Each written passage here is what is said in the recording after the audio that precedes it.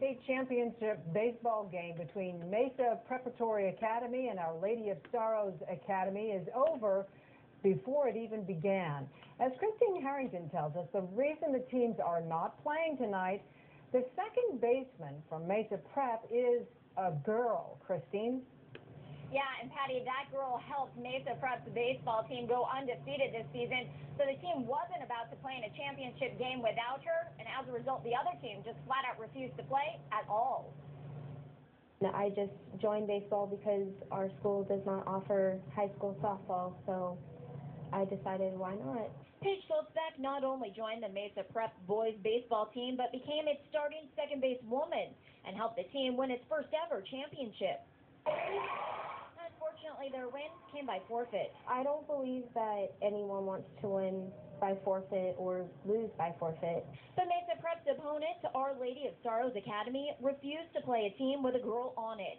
In a statement, they said, as a Catholic church, they promote educating boys and girls separately, especially in physical education, and their school policy rules out participation in co-ed sports. We've got to admire the stand that they take. It takes tremendous moral courage to stand by what it is you believe, and they're doing what it is that they think is right. But the Charter Athletic Association policy is clear. If girls are not offered a corresponding sport, that they are allowed to compete on boys' teams.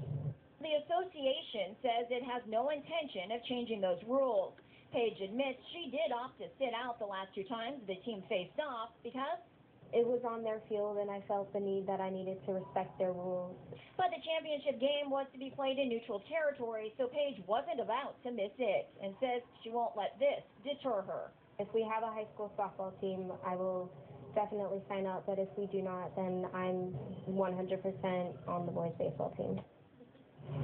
Now everyone out here at Mesa Prep is obviously proud of this undefeated baseball season, and they're already looking forward to next year. Meantime, the Charter School Athletic Association tells me that they will be reviewing its policies. However, they are confident they are doing the right thing.